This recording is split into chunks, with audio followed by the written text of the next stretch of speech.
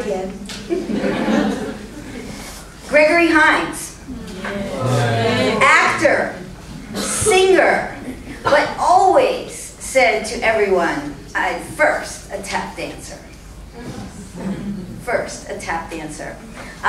Gregory was a very generous man with his art. When he performed on stage, he was very genuine, and he just related to everyone in the audience, and that's why he was loved so much, and aside from his incredible talent, but his warmth and his generosity, I think, into the audience. In 1996, he choreographed a piece called Boom, and he didn't choreograph that much. He was, he improvised, and so he choreographed a piece to dance for President and Mrs. Clinton at the time at the Ford Theater in Washington, D.C. I was extremely blessed and lucky to be asked to do this piece with him, along with Mark Mendonça and Sid Glover.